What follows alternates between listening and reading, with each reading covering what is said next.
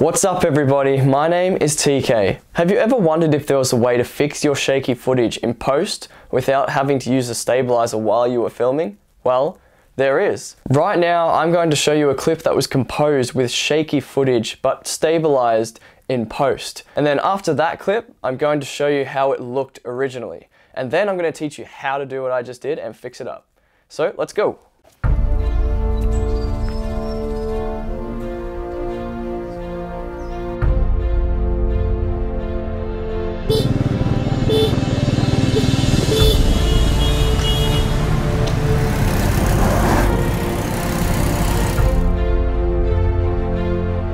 And this is how that same footage looked without any stabilization whatsoever.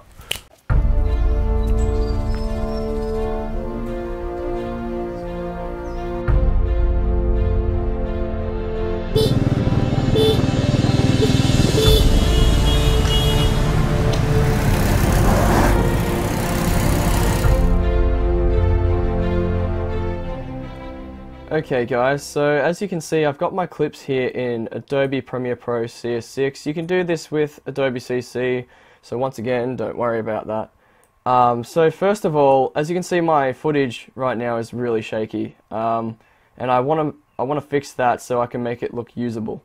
Now the best way to do that, and it's the easiest way, is to use something called Warp Stabilizer. So go up into your effects panel up here. I've already got Warp typed in. Type in Warp and it should come up with Warp Stabilizer. Click and drag Warp Stabilizer onto your shaky footage. Now what Warp Stabilizer does is it analyzes all the movement in your image, and what it does is it actually warps the image to make the shake look less noticeable, and it also crops the image to cover up all the movement that the warp causes. I'll show you what I mean after this finishes processing. Once Warp Stabilizer has finished analyzing your footage, the banner will go away and your footage should be a lot more stable. Let's have a look. Look at that. That is absolutely amazing. You can't see any shake at all. There's a bit of like a wobbliness, but that's fine because like honestly it looks nice and smooth and it doesn't have any big jitters. So that footage I would say is completely saved and that is now usable. If you look under your menu in Warp Stabilizer, you'll see there's a few options here. Now this one here where it says framing, this is what it has done for you in order to get the stabilized footage. Let's have a look what happens if we go to stabilize only without it being cropped.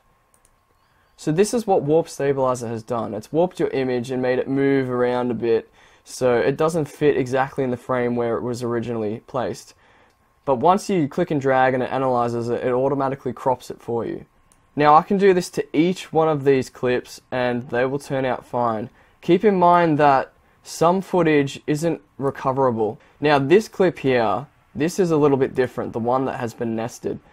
If you want to slow down footage and then use Warp Stabilizer, first you have to right click your footage and go to nest. Otherwise, let's have a little example here. I'm just going to drag this footage over and I'm going to use the stretch tool to slow down the frame rate and make it slower. So now this footage here has been slowed down and I'm going to try and drag Warp Stabilizer onto the slowed down footage. As you can see, Warp Stabilizer does not like clips that have been altered.